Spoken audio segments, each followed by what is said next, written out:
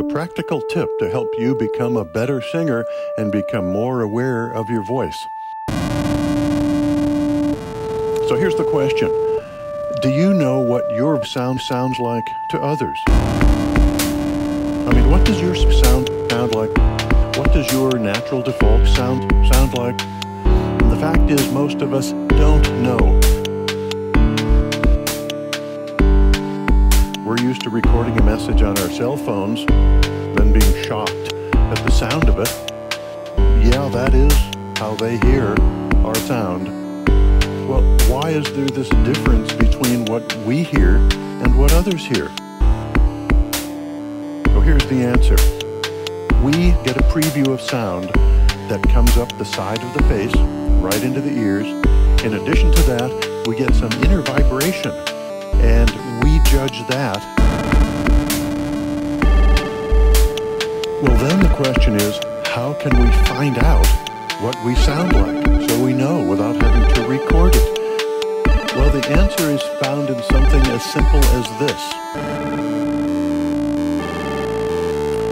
I'm going to use these as sound deflectors. Go ahead and look around where you are right now and find maybe a couple of pieces of paper, something that you can put up in front of your ears, sticking out from the side of your head, that will block that preview of sound that comes up the side of the face.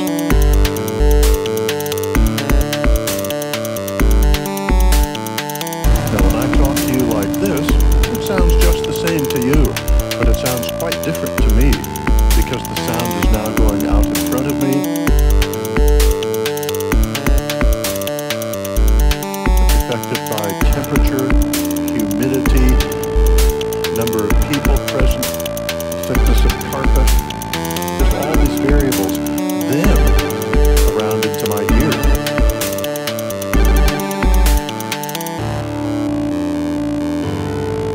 I'll do it first and then you do it and see how different your sound sounds to you.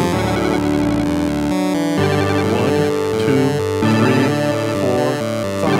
Now you do it.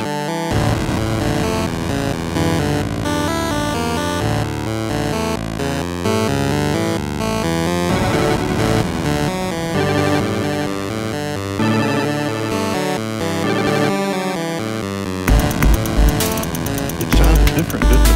Now this time let's go like this. 1, 2, 3, 4,